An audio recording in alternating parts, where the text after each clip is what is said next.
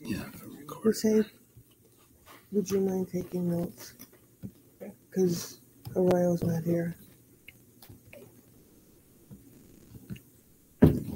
You want a piece of paper? Yeah, I do actually. How about this? I brought this for public comment, but or you can do use it on this here. for the back. Yeah, I made a bunch of copies of the thing.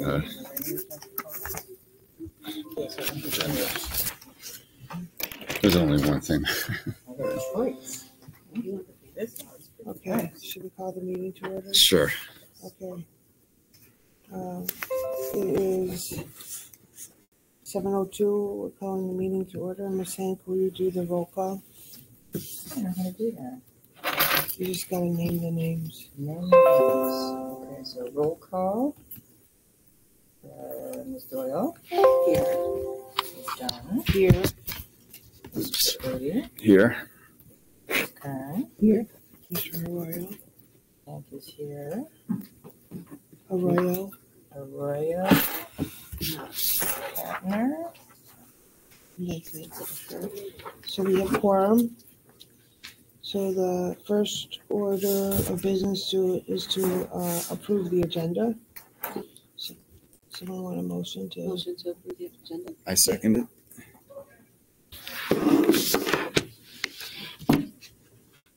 Next item on the agenda is approval of the minutes from the March 6, 2024 meeting. Mm-hmm. For unless it's just an ask. So But this, if we approve the minutes, do we have to take a vote for that? yeah. So I motion to approve the minutes from the March 6 meeting. I second it. Second. Really sorry that I'm late first time. Hey, did we actually do the whole ayes for the? Yeah. We can say aye or we could say all in favor. All in favor? Aye. Aye. Aye. God.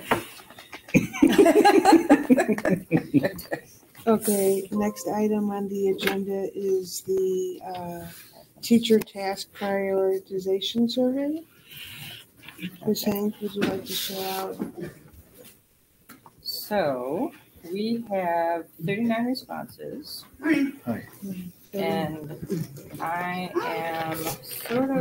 started looking at the results last night and I'm kind of wondering the best, because it's a lot of information, and I'm wondering the best way to make use of it. So I guess I'm looking to you guys for some advice on what you were thinking in terms of how consolidated to make it, how bite-sized to make it without sort of losing information or giving false impressions, I guess. Because, it makes all these beautiful pie charts for us, but that's 11 pie charts. So you think the results are too much for each of us to go through, like for you to share it with us? I mean, I can definitely share it, and I would suggest that we meet at another time to go over the details of the chart. Yeah. And then that way we come to a general consensus of what is needed and what needs to be taken out. So I'm not sure how that works, if we would have to, if more than a certain number of us meet, we have to make official meeting. Right, or, so we would be it's a subcommittee. Yeah. So, but I think a subcommittee, we don't have to have X number of members there. Like, if you two were the only ones at the subcommittee, then we don't have to post anything. Because it's not an official PPLC. Well, no. It would be just a subcommittee too. But even if it's a subcommittee, I think if there's more than I'll look it up. Okay. Who would be interested in being in the subcommittee? I would open it up to staff. No?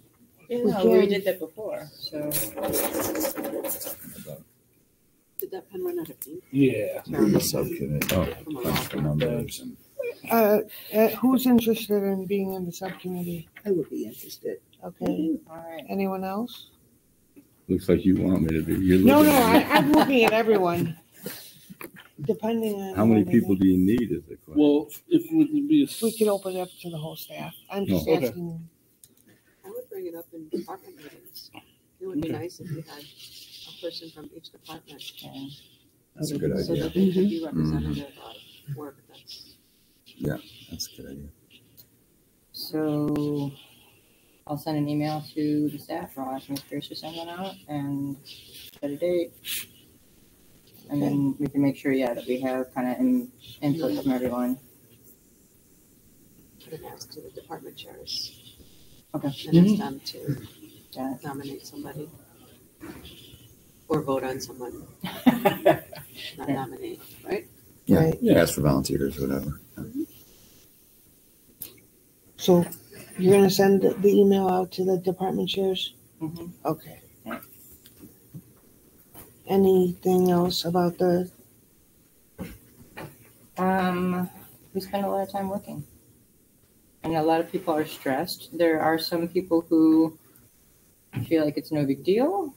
So, but most of the voices seem to feel overwhelmed. okay. What percentage of the staff responded? Well, it's 39. I don't know our total number of teachers.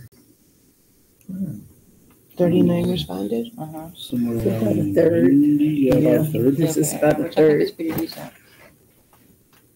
Okay. So we can push the department chairs to ask if they could spare a little time during the meetings.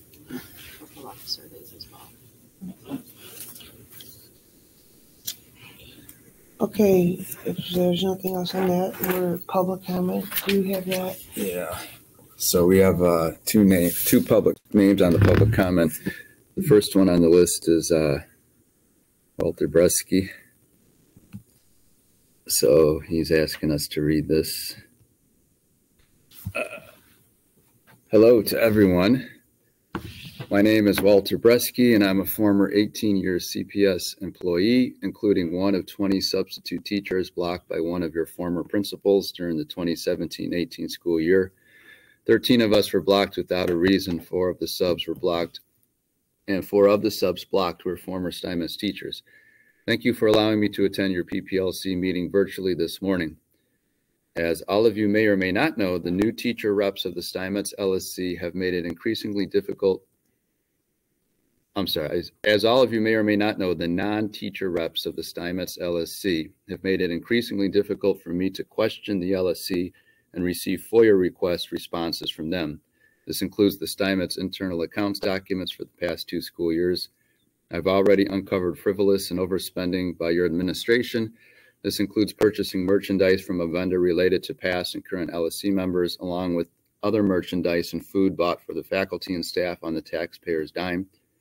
It's been 6 months since I requested the internal accounts documents from the LSC's FOIA officer, and they've denied me the documents, as did CPS and another FOIA request.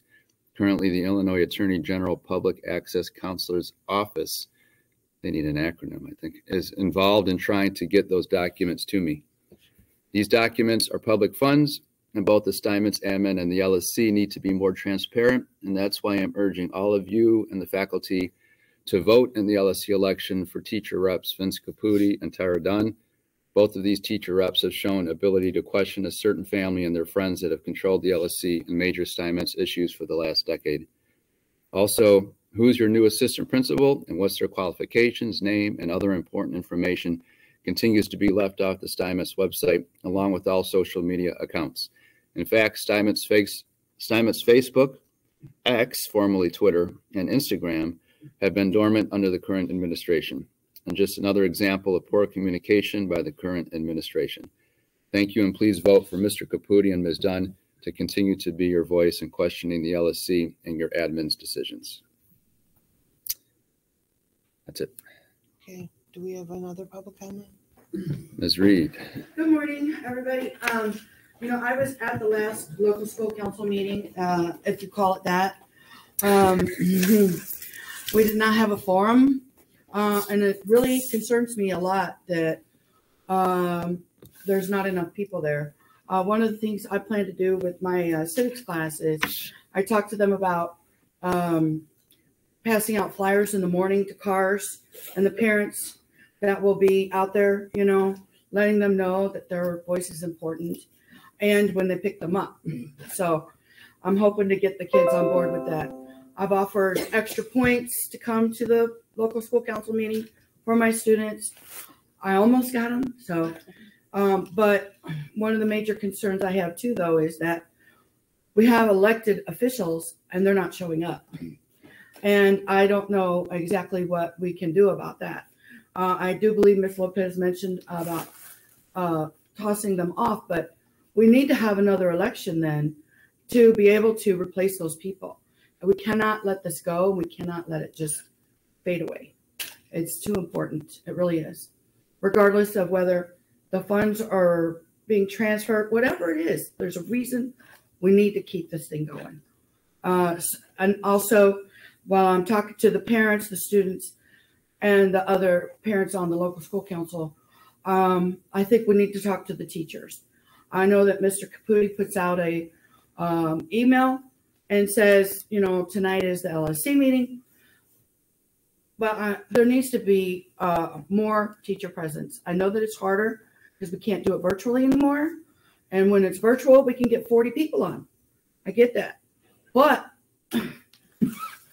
you know, I'm staying late on Wednesdays to grade papers and go to that stupid meeting, you know? So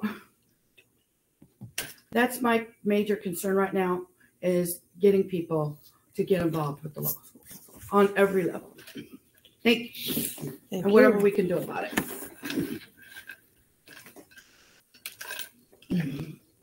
Okay, when is our next meeting then? That's First Wednesday of May. April, or May 1st, right? Is that the first Wednesday of May? All right then. May 1st. Okay, anyone want to make a motion to adjourn? Oh, make a motion to adjourn? I second it. All in favor? Aye. Aye. We need adjourn. So just so you know, there is, the election is next week for, yeah, for, What day? report card pickup. Oh, is that the 11th or the 10th? I think the 11th. Okay, great. Make sure you have And your I don't know CPS how, ID. I think there's only two parents. Yeah, you have to have your CPS ID and another ID. Oh, what about the parents? Just driver's license? No, I don't know what they have to have, but Teachers. we only have 2 parents, I think, running, 2 or 3 out of the 6. I Just think it's FYI. 2 parents, 2 community members, I think, Yeah. and then 3 teachers and some students. So All right, I will do what I can for them. We're starting on our community project, so this nice. week.